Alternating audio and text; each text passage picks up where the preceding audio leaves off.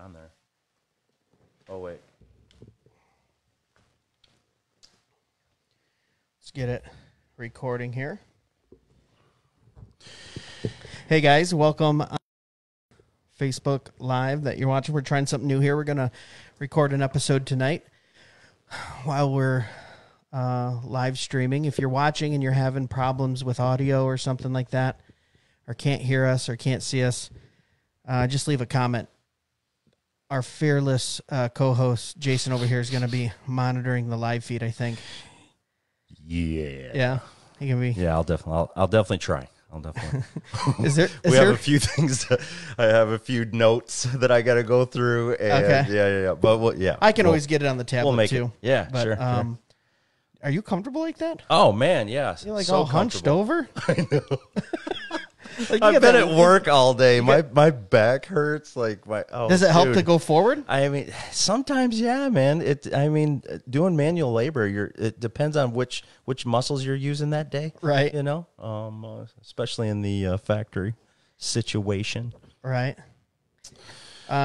So we haven't officially started yet, so we're still just going through and setting this up. But these guys on Facebook can watch it, guys. We're going to start here in a few minutes with the episode. Yeah. I was going to try to...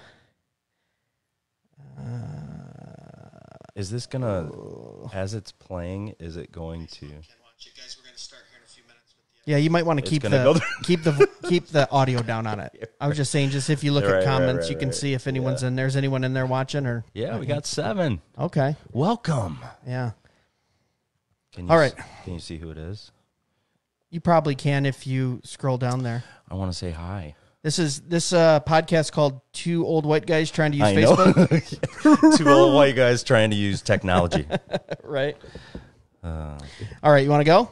Sure. These guys on Facebook are getting a little behind the scenes, so this is what Jason and I do a little bit, maybe a little bit of like 2.5 minutes of prep. Yeah, it's great. And then we start. Okay, here we go. Sure. Exploring theology, doctrine, and all of the fascinating subjects in between.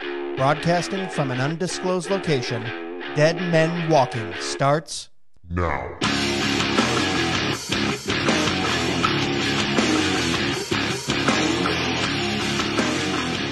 So hello, everyone. Welcome to another episode of Dead Men Walking. Jason, how are you, sir? Great. Hey, listen, we've got a topical episode for you, but I'm going to have Jason read our proof text that we're going to be talking about and kind of swirling around as the foundation for this episode. So, Jay, can you read Romans 13, 1 through 4 for us? Yep. Let every person be subject to the governing authorities, for there is no authority except from God, and those that exist have been instituted by God. Therefore, whoever resists the authorities resists what God has appointed, and those who resist will incur judgment. For rulers are not a terror to good conduct, but to bad. Would you have no fear of the one who is in authority? Then do what is good, and you will receive his approval, for he is God's servant for your good. But if you do wrong, be afraid, for he does not bear the sword in vain. For he is the servant of God, an avenger who carries out God's wrath on the wrongdoer.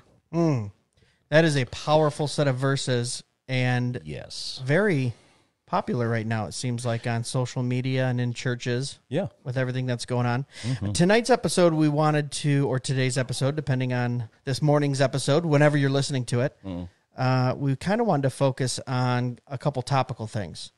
I think we wanted to touch on the COVID-19 pandemic and the Christian response to it, as well as also going on right now, we have the Black Lives Matter and the kind of civil unrest and the Christian response to it.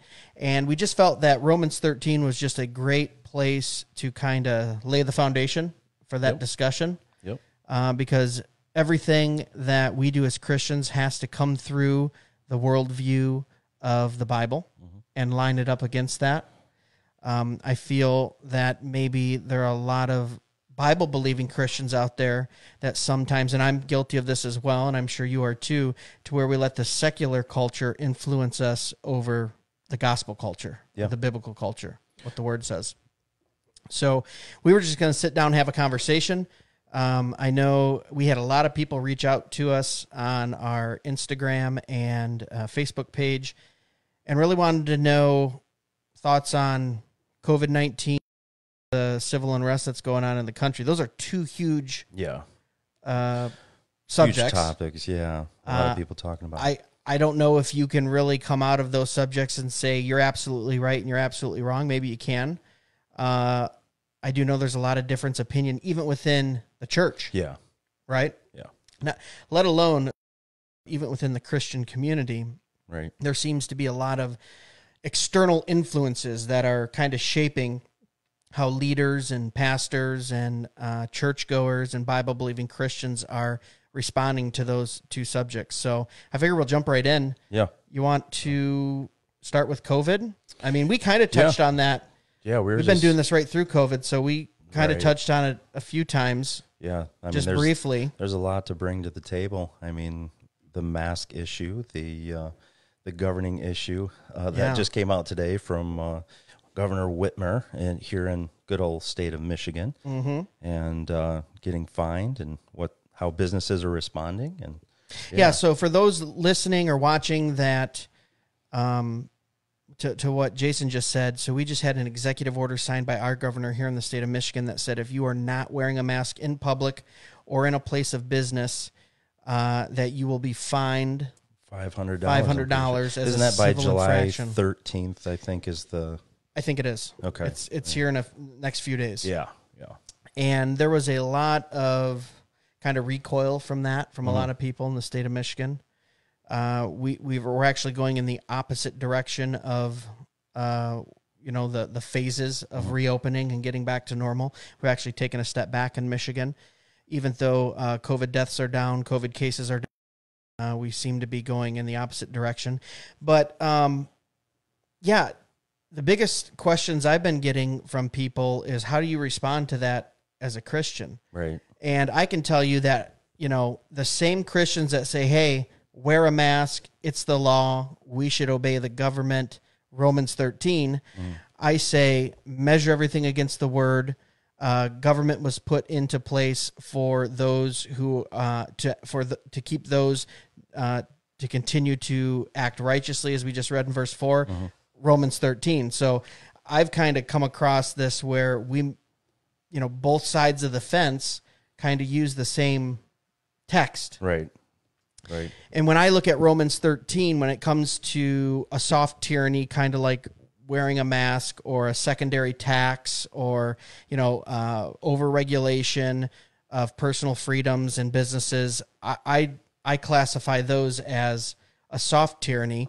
I look at what Paul's saying, and I don't think we can make an argument for Romans 13 that says whatever the government says we're supposed to do because God put the government in control and instituted its authority. In fact, it says something very different to me in those verses. Definitely. We all know right now that if, as Bible-believing Christians, if the government, made theft legal, we would still say, well, our moral standard, according to the Bible, says we're not going to steal.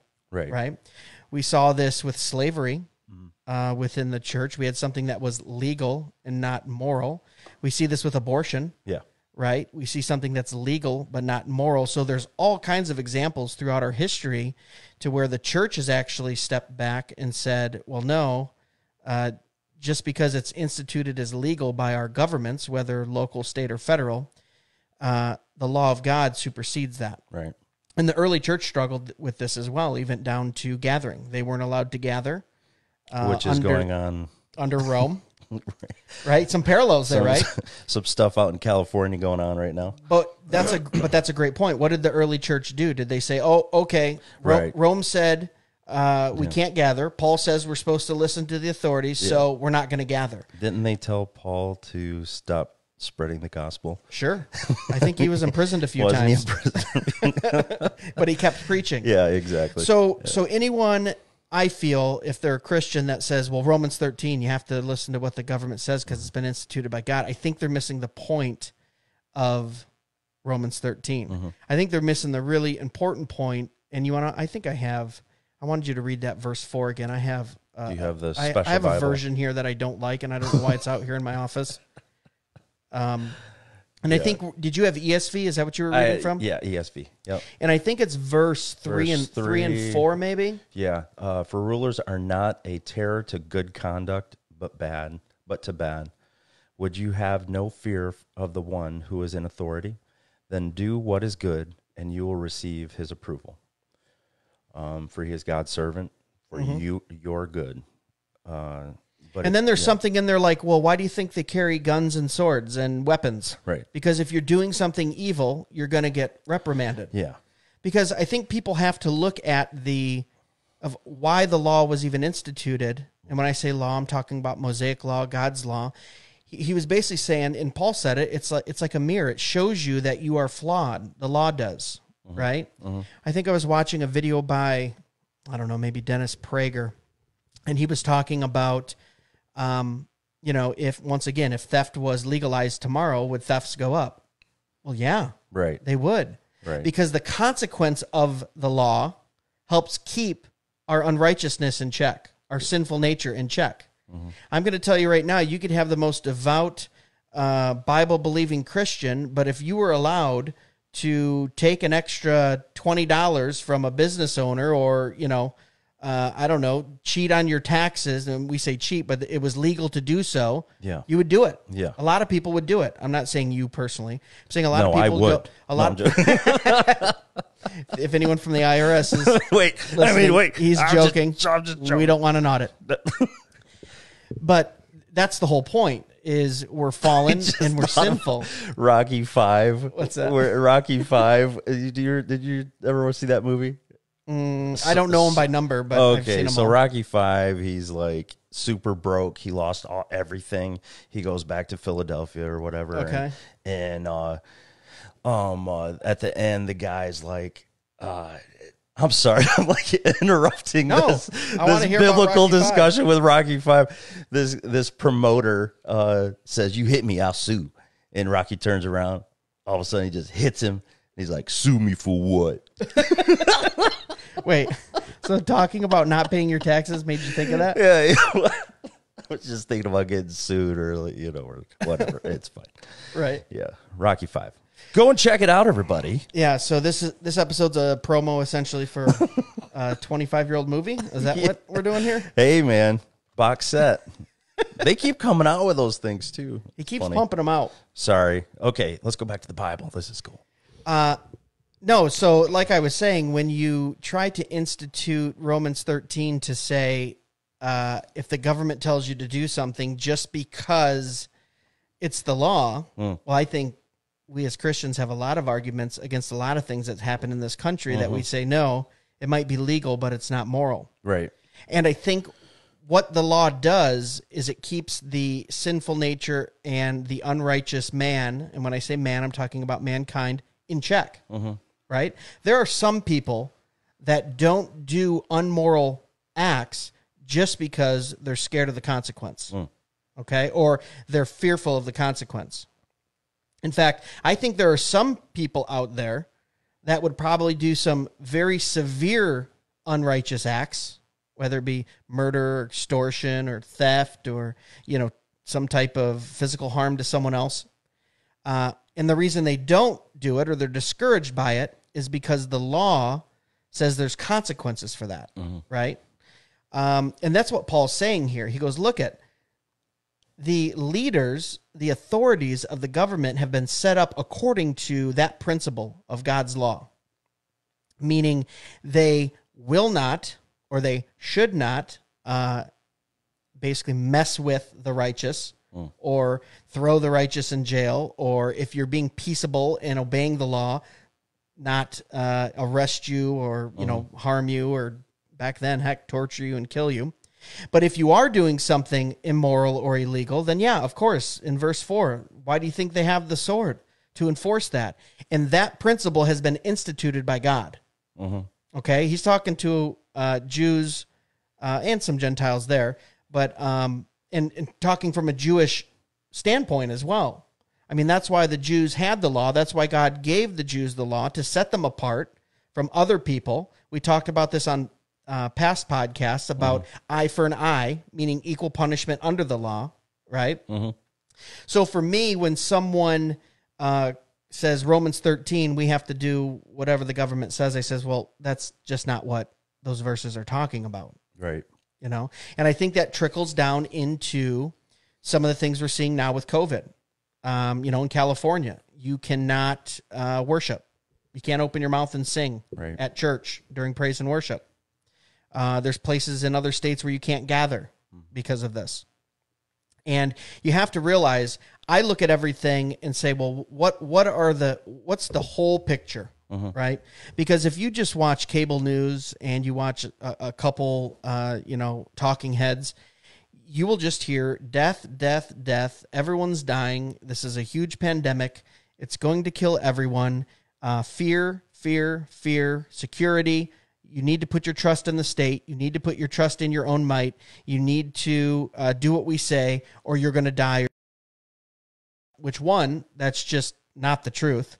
I mean, if you look at COVID facts, okay, USC just came out with a study and said that the fatality rate is 0.01%.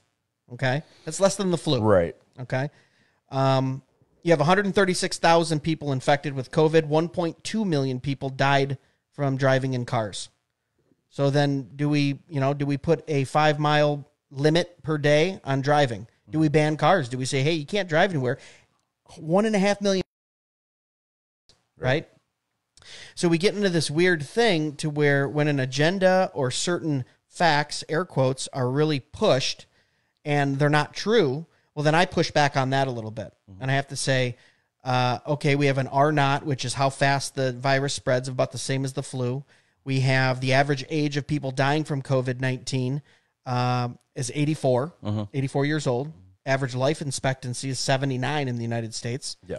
I mean, geez, maybe some people should get COVID. They could live 5 years longer. Right. I mean, it's ridiculous. Right. And I'm not trying to make light of people passing away or dying. I mean, we love our seniors and older people. That's really who it's attacking. But you've also got to realize that all COVID-19 classifications are classified that way with any respiratory issue.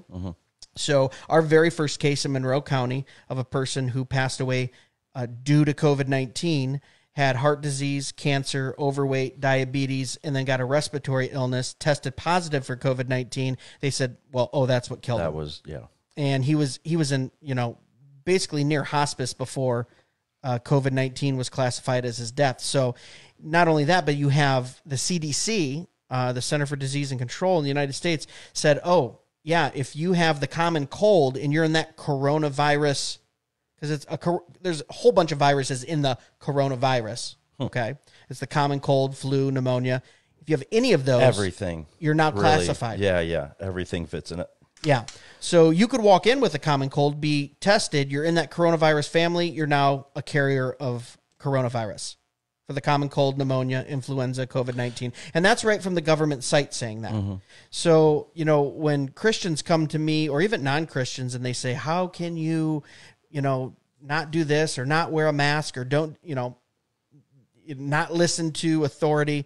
I just say, well, I'm looking at it from, I want to say either a facts base or logic base. Let's look at the whole picture here. Right. Yes, some people have passed away. Yeah. Right. But when we compare it to pneumonia, flu, SARS, H1N1. Even H1N1, a lot of people don't realize 60 million Americans were infected with H1N1. 1 in 5 people. Yeah. We had 2 million deaths. Does anyone remember that? Right. That was just 10 years ago under Obama. Yeah. But nothing on the news, no scare, no fear, put your mask on. Right. And that was a much deadlier virus than Corona ever was. Yeah.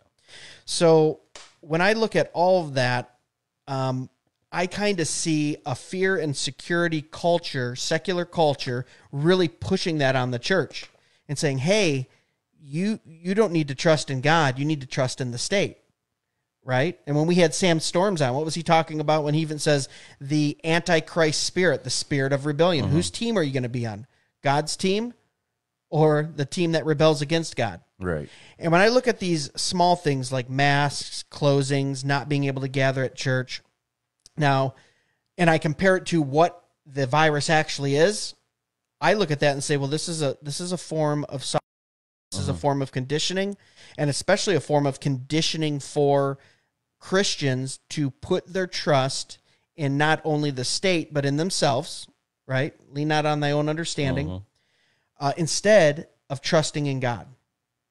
And that's what it really comes down to. When I talk to a lot of believers that are, for these executive orders and for the mask wearing and for, comply at all costs without any question, when I really dig down to the root of it, they're living in fear and they're not trusting in the one who created them, saved them, daily provides for them, right, as Isaiah says. And I think when you have that paradigm shift of the Daniel or the Shadrach, Meshach, and Abednego or the Elijah or the David in Psalms and say, you are my everything, I daily depend on you, take my life or give me my life, it doesn't matter, because at the end of the day I serve you and I'm here to sacrifice for you and obey, then I think all these other things kind of fall to the wayside. Right. Like the mask wearing and things like that. So I guess that's a little drawn out there. If you want to jump in or say something. Well, there were a few verses. No, that's good stuff. I mean, that's where we're at right now. We're being told, that they have all the answers, and we just have to listen, and that we just have to hop on board and not sing in church. And I'm starting to see. I mean, I don't know if anybody would agree with this or not, but the Christian church is the most persecuted, religion, out there. Sure. We are continually just being, jumped on and, not physically, well, in some places, maybe possibly, but there's always someone out there that's just pushing back at everything.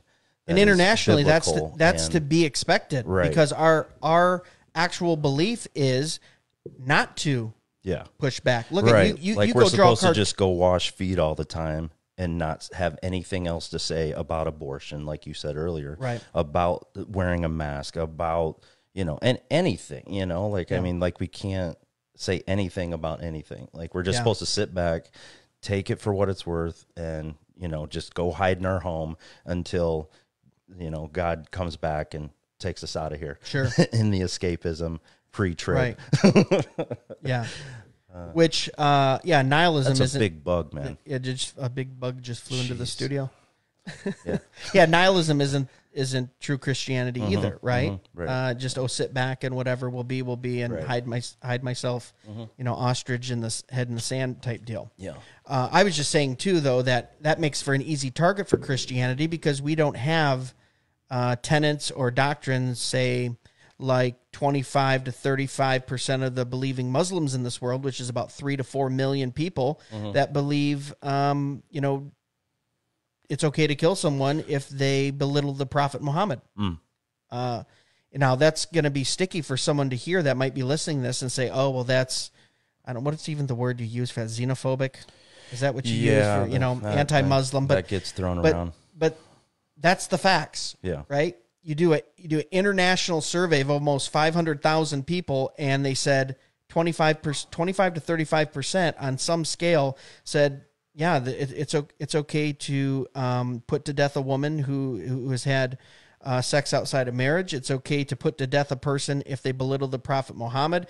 15 to 18% of them believe that bombings were okay in the name of Allah, jihad. Yeah.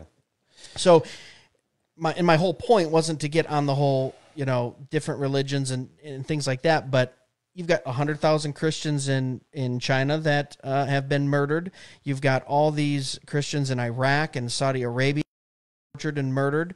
And I think that's a little bit easier of a target for a non-believing world, just because, we're not going to come back and, bomb you because you kill. I mean, we know as believers that martyrdom might be part of our walk. Right. I mean, the blood of martyrs is really what watered the early church. Yeah. Yeah. And I mean, here in America, I mean, even just the arguments that the doctrine, the theology arguments that we get in, over here. And I know that's, not as harsh as obviously getting your head chopped off, right, and all of that. But I mean, it is. I mean, the world looks at the church and sees that sometimes we can't even get along, and it's like, I mean, we are told to call out false teachers. Sure, we are, we are given that given that appointment. Not only call them out, but expel them from the fellowship. Right. And, but again, some people may just completely disagree and think that universalism is something that is supposed to be a part of the church, and that the New Age should go ahead and be let into the church.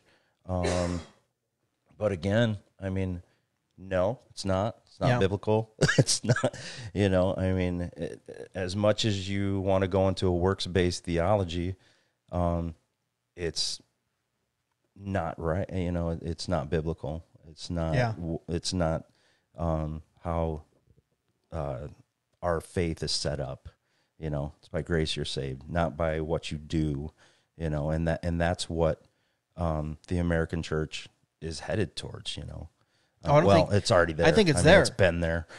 And, I really think it has a lot to do with if you do a bird's eye view of the Christian church, and it really comes down to, and this has been going on for a long time. This isn't like the last 5 or 10 years. I'm talking 50, 60, 70 years in America, where the church, the Christian church, the believers has allowed the secular culture to dictate what the church does. Right. And it has not dictated to the secular culture what the gospel says.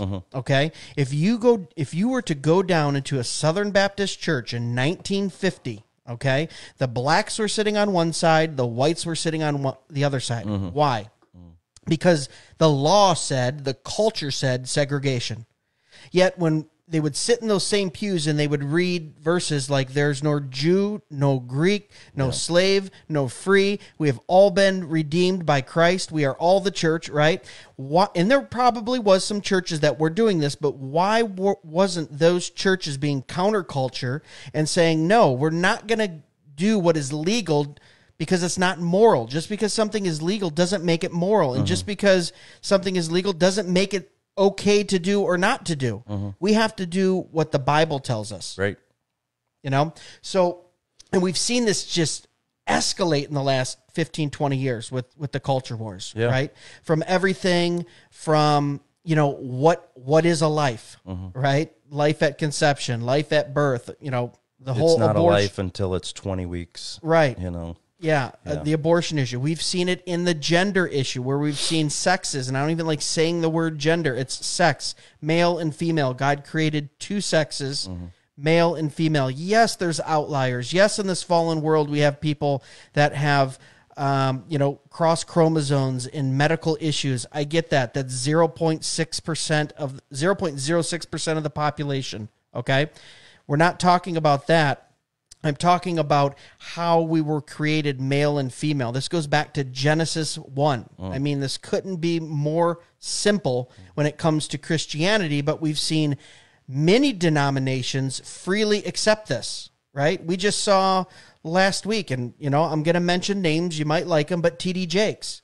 He came out and said, I've evolved on homosexuality and transgenderism. I have thought about this, and I've just seen too many homosexual and transgender couples that getting along and loving the Lord and serving in the church to say that it's wrong. Right. To say that it's wrong in the eyes of God. Yeah. So you have major pastors that have said, you want to know what? The fight is too great.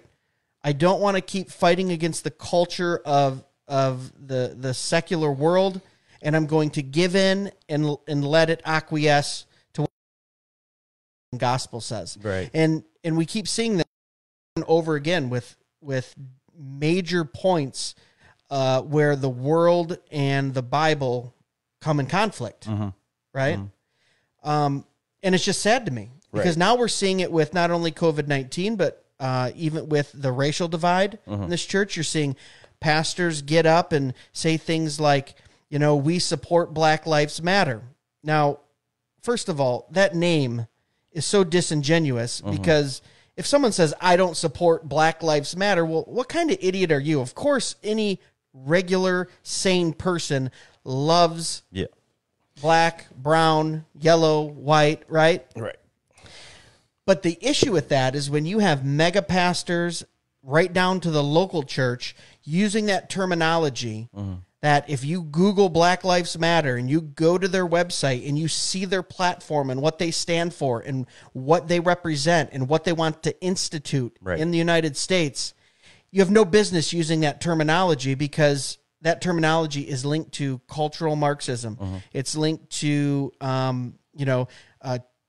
everything from the homosexual agenda to the trans agenda to defunding the police, burning down buildings, taking down statues to erase history. And look, I'm not here to defend Confederate statues and the killing of natives and all that stuff. What I'm saying is there's a couple things that you have to understand. Those who do not learn their history are doomed to repeat it. Okay? And in some instances, we have to have reminders of what our past was so we don't repeat it. Right. I think Ronald Reagan famously said, freedom is always one generation away. Or maybe he said tyranny is one generation away. Freedom...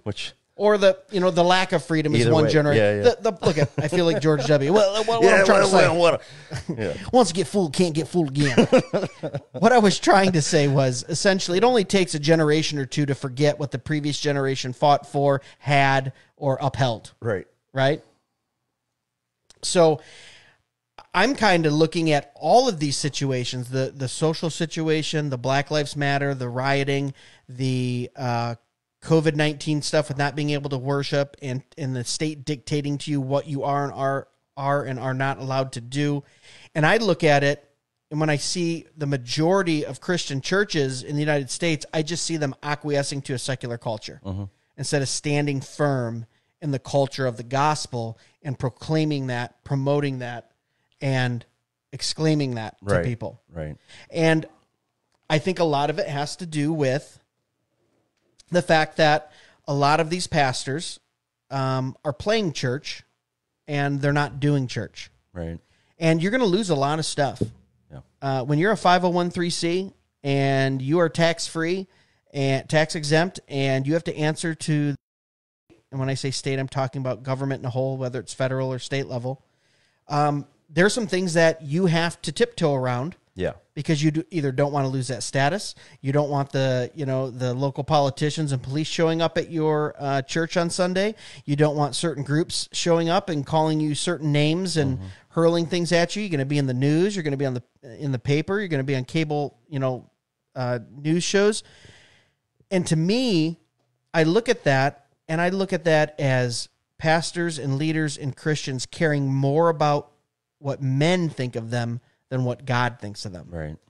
And I've said on quite a few occasions, when I look at the choice, I'm going to stand up for what God wants me to stand up for. Because at the end of the day, when I stop breathing, I'm immediately going to be in the presence of an all-holy, all-righteous, wrathful, sovereign God. And I can tell you right now, I'm much more fearful and reverent of what he's going to say to me than what anyone down here, what any man or woman could say to me, or what culture might call me. And if I lose friends over it, so be it. Yeah.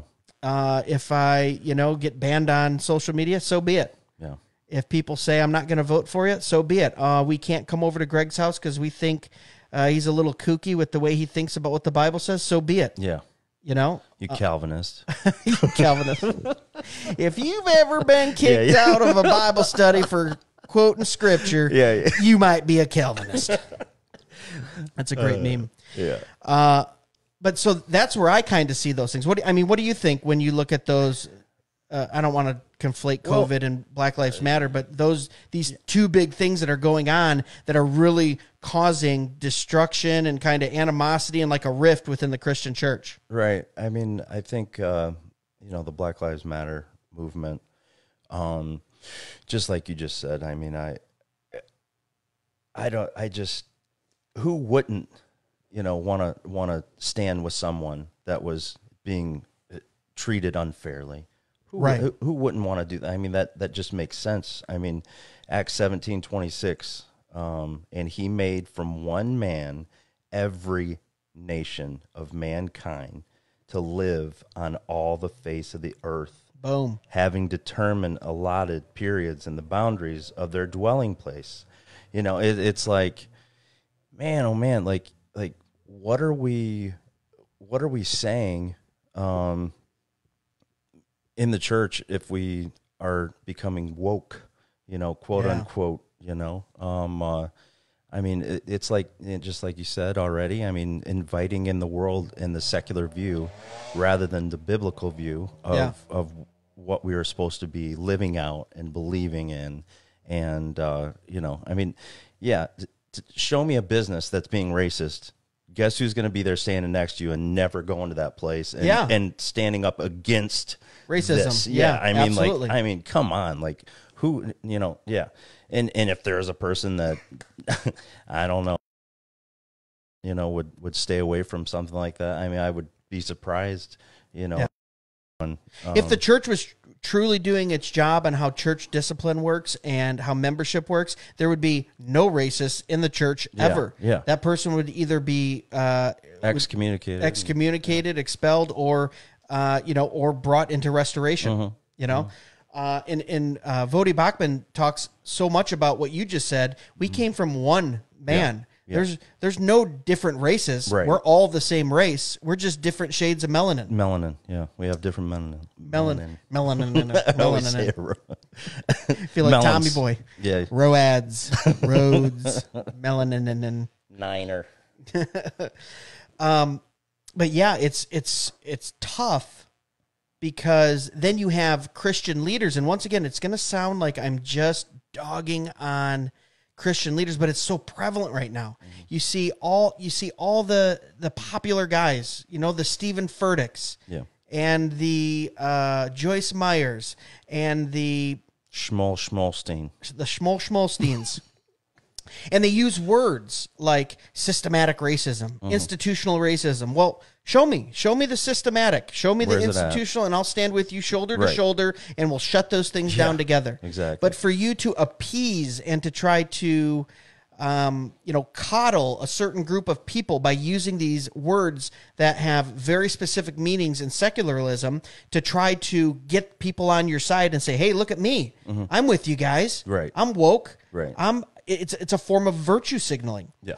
I posted a meme to our Instagram page a few days ago, and I'm going to paraphrase myself because I can't even remember what I really thought, but I just had this thought, and I said the reason why woke Christians virtue signal outwardly is because they lack the virtue of Christ inwardly. It's just another form of false religiosity, just yet another form of Pharisaic religion, right? Yeah. I don't have the inward virtue of Christ, so I'm going to outwardly virtue signal to everyone else because I want to appease them. I want to be liked. I want to be popular. I want to keep what I have. Got to have those checks rolling in. Got to have those cool sneakers. Right. I got to make sure everyone's happy. Got to get my PPP loan. Got to get my PPP loan. Oh gosh, did you see that? I know.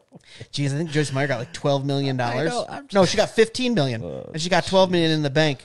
So I got 3 small businesses here in my county that can't get them. Yeah, and they're shutting down. I don't know. We can talk about that on another episode, but that's a little crazy to me. It's unbelievable.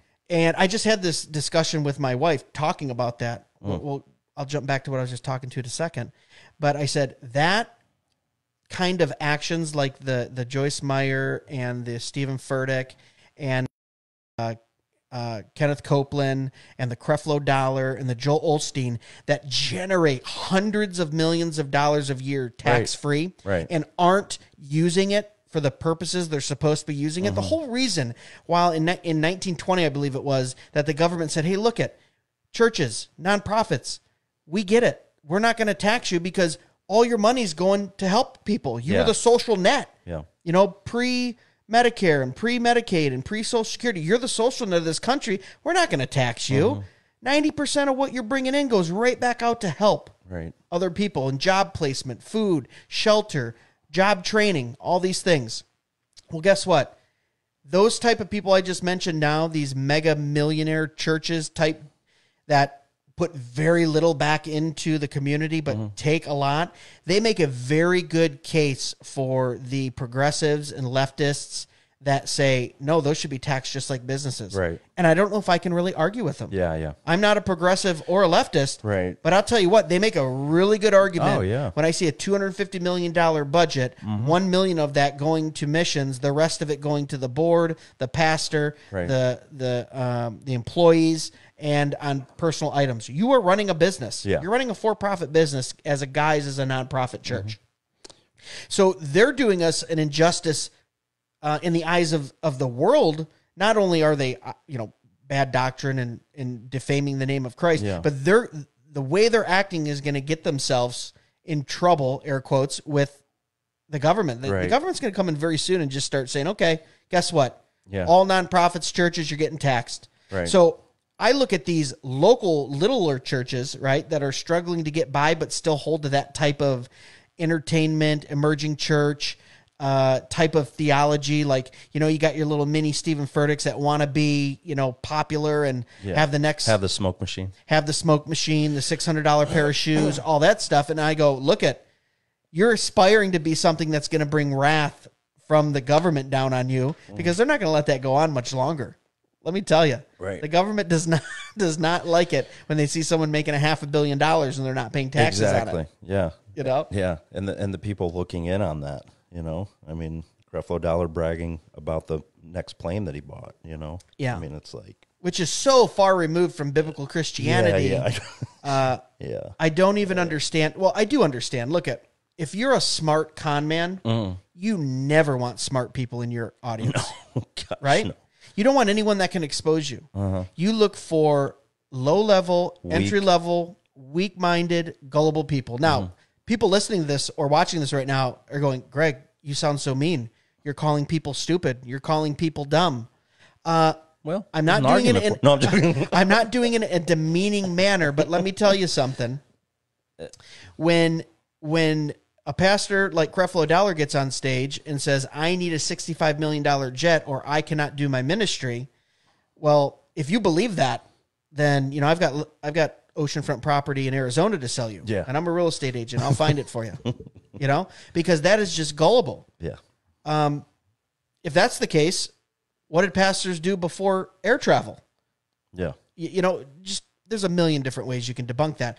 But my point is a good con man will never put people around him or people in his audience or followers that actually think logically and, critically think and can debunk him. Right. Or the con ends. Well, it goes back to the workspace that I was talking about a little bit earlier. I mean, that stuff puts people in bondage.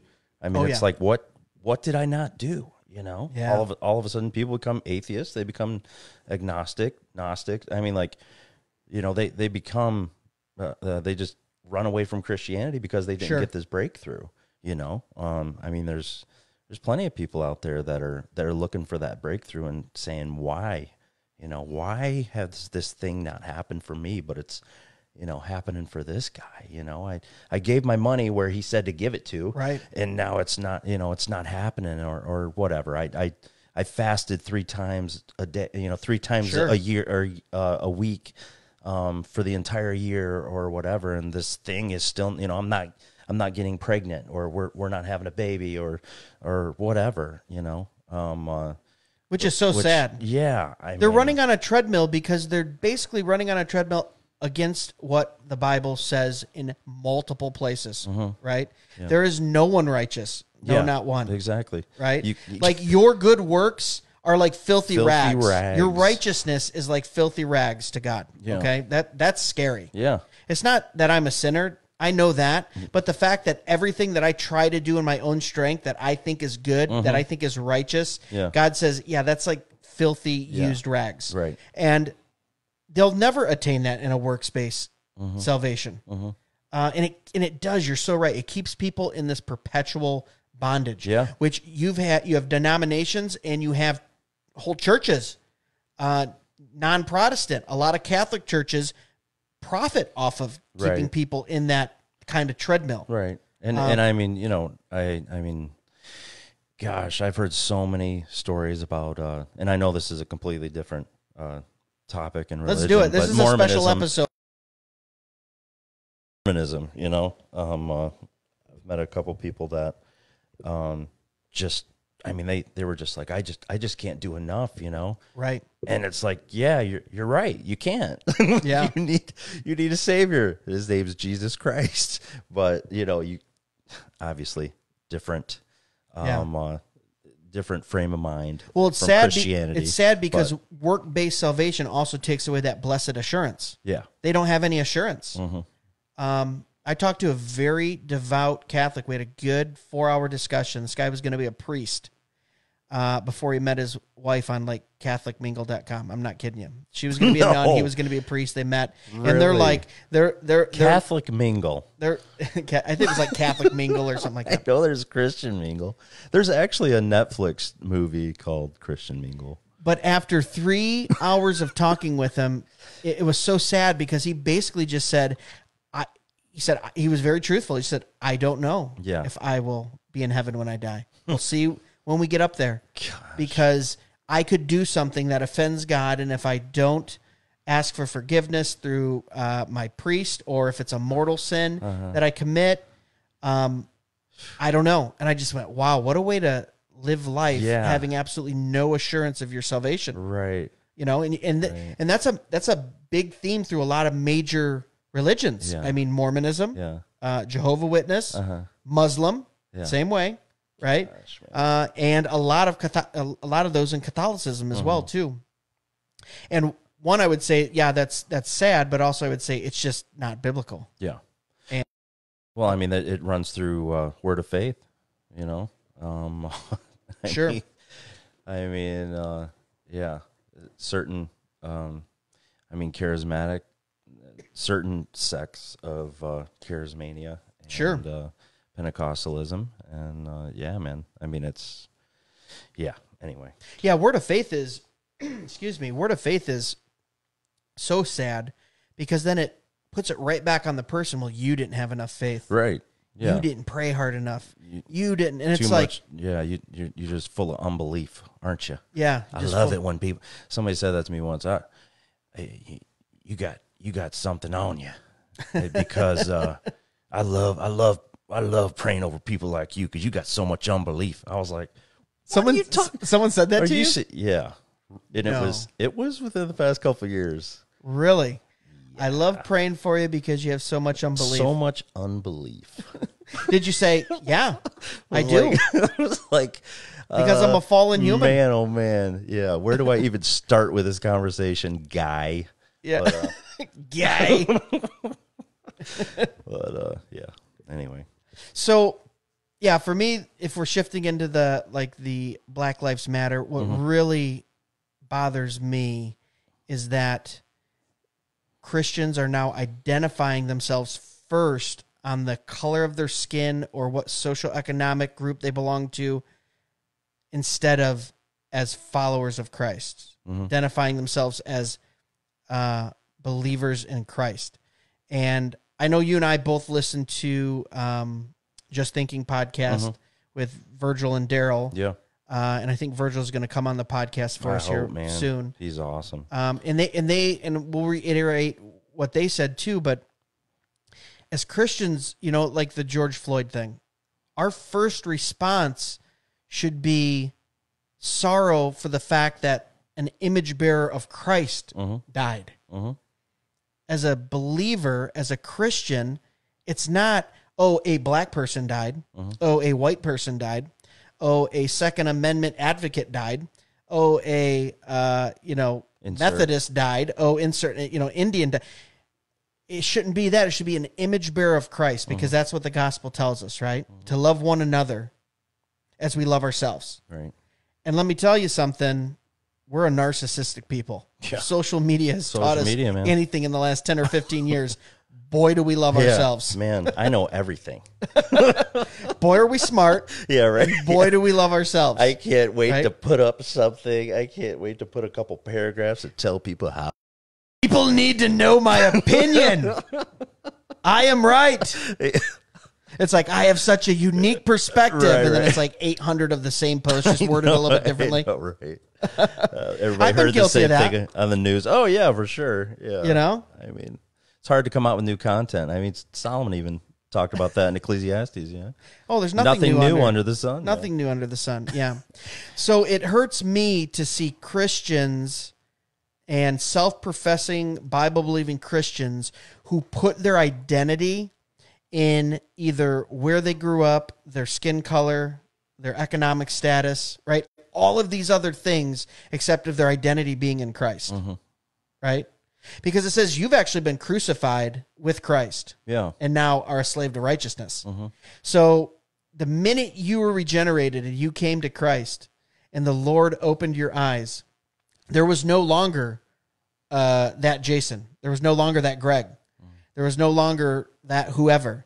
You were crucified with Christ, and now your identity is in him, right? That's why we talk about the fruits of the Spirit and being more Christ-like and always refining and sanctification.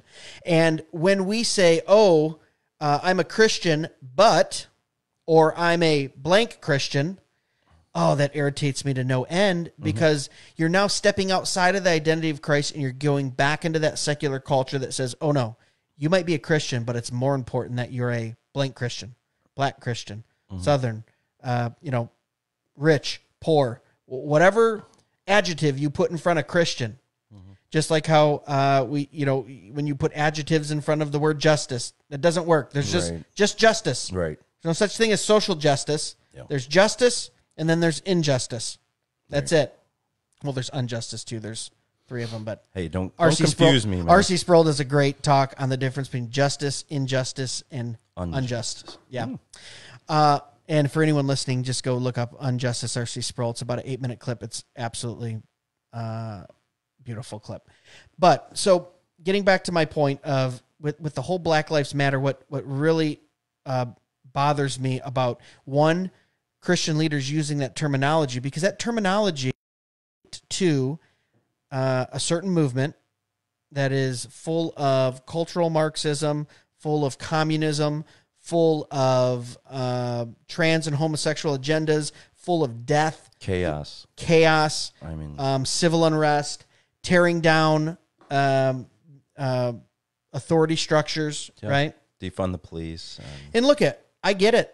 There's cops out there. We're all human. There are some bad cops out there. I will never sit here and say all cops all the time are great. I've ran into some personally that I just went, wow. Right. I don't even know why you carry a badge and a gun. Like, I'm fearful for our society that they gave you that, because you either have such a power trip or don't understand constitutional rights, or have a chip on your shoulder because of something that happened 20 years ago, and now you're going to take it out on someone who's going 10 miles over the speed limit or whatever it is. I get that. Yeah. But the fact when you're calling for the actual authority and law to be torn down, that's what Paul's talking about. Let's bring it back home to Romans 13, where we started. He's talking about that law-abiding, keep everyone in check, try to keep things moral. That's what God instituted. Yeah. Right? They're peacekeepers is what they're supposed to be. That's what Paul calls police officers. Well, they didn't call them police officers in his day, but they were peacekeepers to keep the peace. And when you're calling for that in a movement that says, oh, we want to tear down the exact thing that the Lord has instituted, and then you have church leaders from the pulpit and from Facebook saying, I align myself with Black Lives Matter. Right. Not Black Lives Matter, but the Black Lives Matter. Okay. I think that's the distinction where we get all turned around on. I'm okay with someone saying, yeah, I think Black Lives Matter. I think that's a really dumb thing to say, because as a Christian, every single unregenerate person and sinner matters. Yeah. Right. But when you use that kind of buzz term, Black Lives Matter, instantly the secular world knows exactly what you're talking about. Okay. If I'm a mega church pastor and I get up in front of 2 million people on live stream and 10,000 people in my church, and I say, I stand with Black Lives Matter. Well, the secular person, the unbeliever watching that, knows exactly what you are saying you're aligning yourself with. Have you seen the meme of Shadrach, Meshach, and Abednego with Nebuchadnezzar's statue, And then Black Lives Matter is Yeah, that was on our Instagram feed. I posted that 3 weeks ago. Oh, are you serious? Come on, man. That's where I saw. But they're standing up. Everybody else is bowing. Yeah. And they're standing up, and Well, I think it was the idol is the Black Lives Matter movement. Mm-hmm. The three standing, Shadrach, Meshach, and Abednego, is biblical Christianity, and everyone bowing is woke Christianity. Yeah. And I had someone ask me, I think on Facebook, well, what does woke Christianity mean? And when I define it, it's that those Christians that would prefer to adhere to the secular culture above the culture of the gospel, that would prefer to virtue signal than have the virtue of Christ, that would prefer to be politically correct instead of being truthful, right? So woke Christianity has just started to evolve these last maybe 6 months, but it's really becoming a meaning of essentially what we've been talking about all evening, putting the culture of the world above the culture of Christ. Right. And adhering to that and bowing to that and saying, look at, I'm a believer, I'm a Christian, but hey man, I'm hip, I'm cool, I'm with it too. I also, duck. Yeah.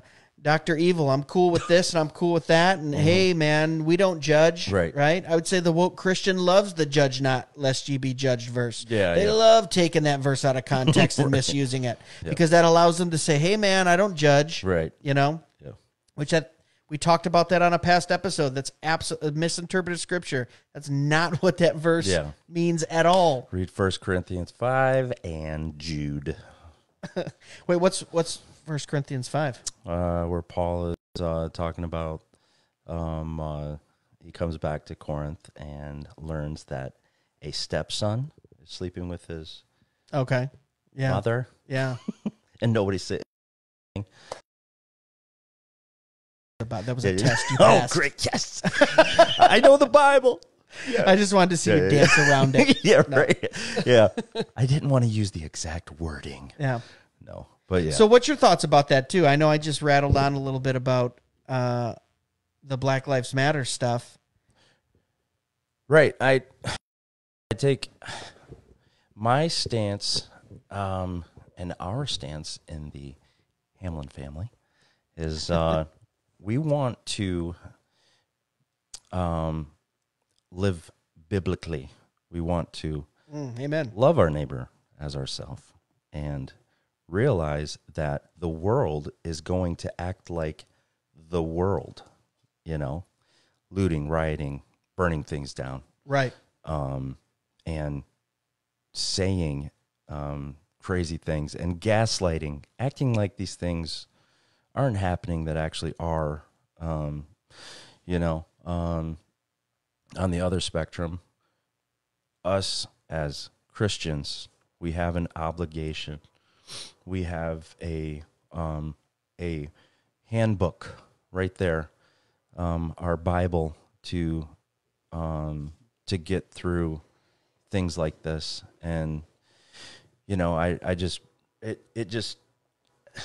man, I don't want to say no, I'll just go ahead and say it. It doesn't matter.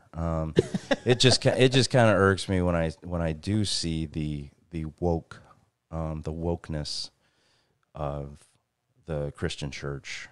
We do have to watch out. We do have to watch out with our words, because if you align yourself with certain things, I mean, there's in some ways, there's all of a sudden you need an explanation, and especially if you are a lead pastor and you do align yourself with a certain movement.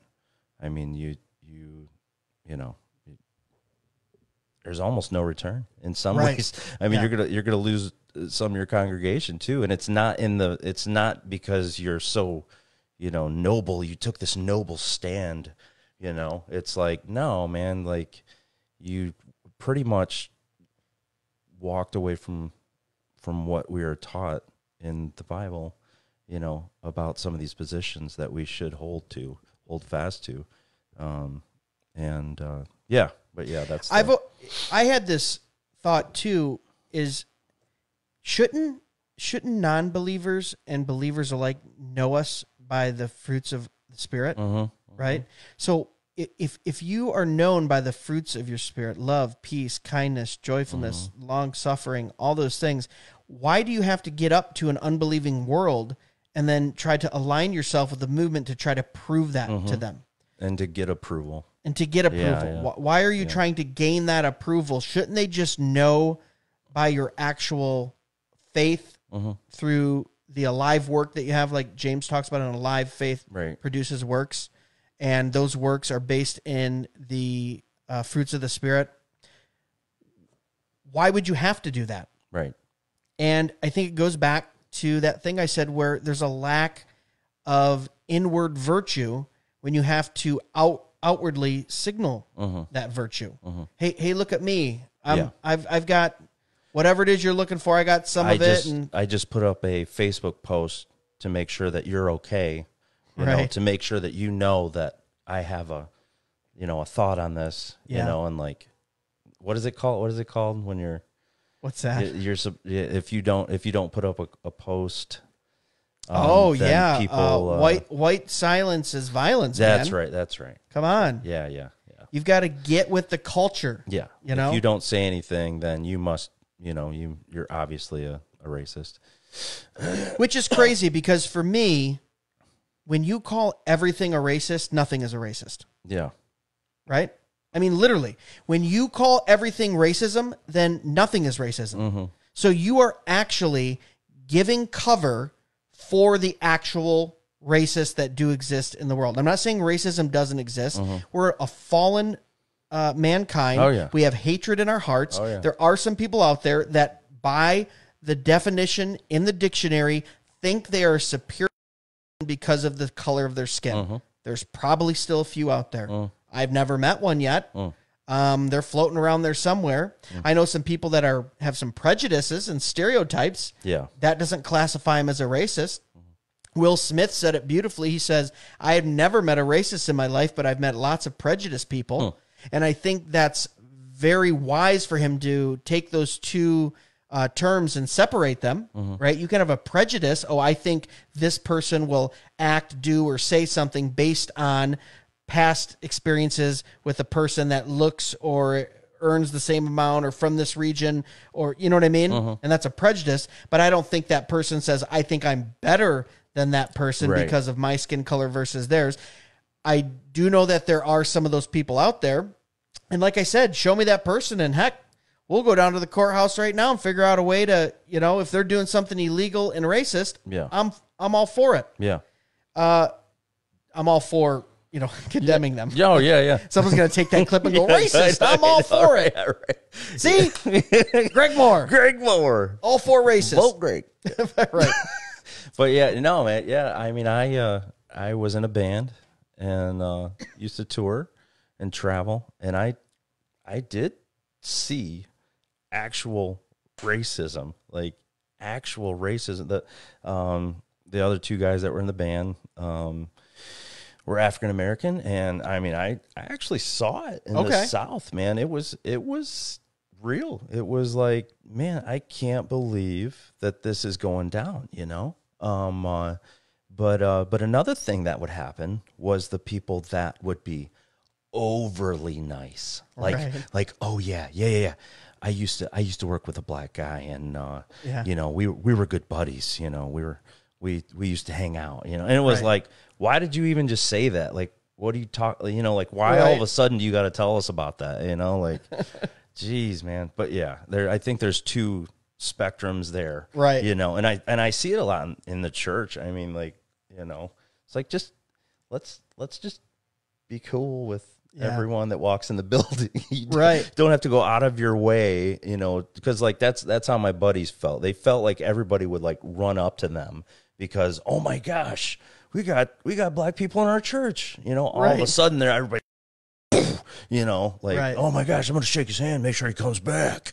It's like they didn't want that. They were just like, I'm here to worship God just like you guys. I had a black couple tell me that with a church that I had attended.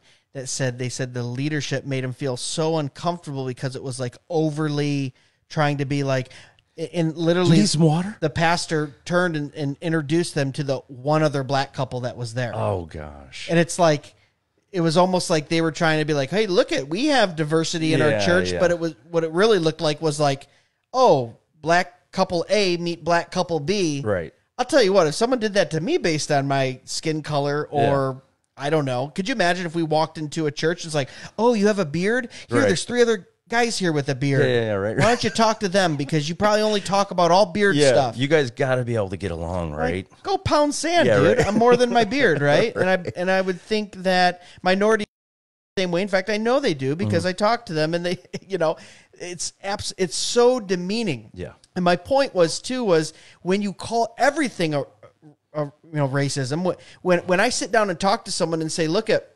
Maybe, and I had this conversation with someone in person about the culture of victimhood, right? And it runs rapid within the black community of you're a victim. There's institutional racism. Someone's always out to get you. This anonymous, white, privileged, racist. It's always there in the ether, and you got to fight against it your whole life. You'll never make anything of it because the white man's going to hold you down. Well, heck, now the brown man and the yellow man, because if there's white privilege, there's definitely Jewish, Chinese, and Indian privilege, because they're all doing better than white people as a subgroup, as a minority.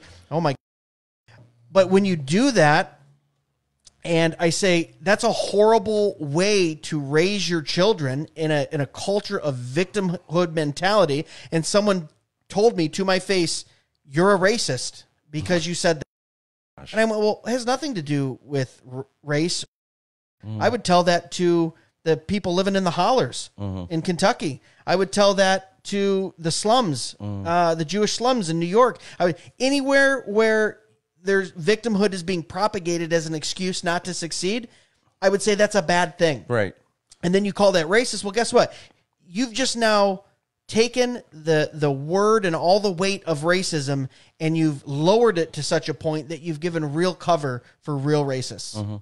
Right? Yeah. Because just hide out in the open then. Right. If you actually really, truly called racism what it was and despised it, that's why we had white supremacy and Ku Klux Klan and all that on the run. I mean, you came in with, you held a hood in the 60s, 70s, and 80s. It was like, get out. Business wouldn't serve you. Like, you were shunned. But when you call everything racist, when you say, quoting scripture is certain scriptures are racist, well, guess what? Now that person who truly is racist has evil intent in their heart, who does want to either do harm or have hatred towards another person of a different skin color. You've just given them can walk freely through our society because racist. Right. It's like Oprah in the car. You're a racist. You're a racist. Yeah. And it does such a disservice to actual racism. Well, I was telling you earlier about Vodi Bachman's his sermon, called I'm almost positive it was cultural Gnosticism, but he was saying the main quote was, "You don't know what you don't know," you know, like you don't know it, but you're racist. Like, it doesn't matter like what you say, because you. And maybe it's you're not woke, but maybe, but yeah, I know more about you. Whoa, big bug. I know more about you than you know. Right. It's like, yeah. Which I would say is a form of prejudice. Right. Right. You don't even know it, but you're racist. Right. Yeah. Well, how do you know that? Because you're white. You're born into it. That sounds prejudice. Right. Or because you're this color or that color. Right. But this all, we're getting a little into kind of the political sphere here when we're talking about virtue signaling and even like intersectionality and having, what subgroup of victimhood can I belong to so I can be the biggest victim of all time. So therefore I get status within my community. Yeah.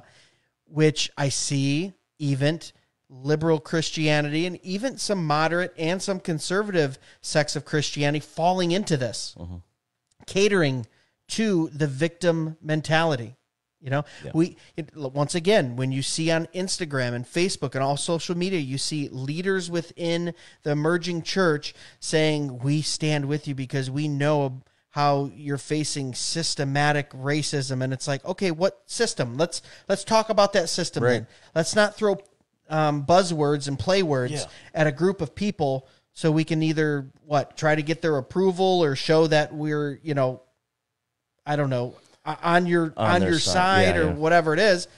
Then let's go fight the systematic racism through the gospel, right? Through advancing the kingdom here on earth. That's what you should be doing, Mr. Pastor. Mm-hmm.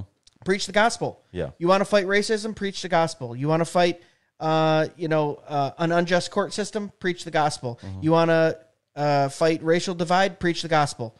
You want to fight police brutality? Preach the gospel. Like, that's the answer for everything. Yet we try to use a secular solution for a kingdom issue. Well, Greg, you're supposed to go in your prayer closet and not come out.